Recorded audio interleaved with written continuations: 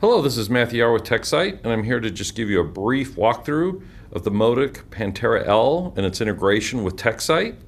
What you have on the right-hand side here is the Panthera L, and it is connected to this Dell touchscreen.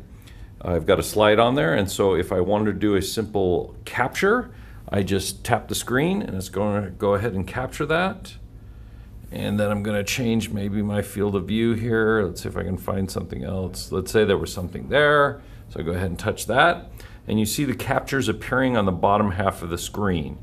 Once I have all the captures that I would want to send, I go ahead and just tap that. And those images are automatically uploaded into the Techcyte platform.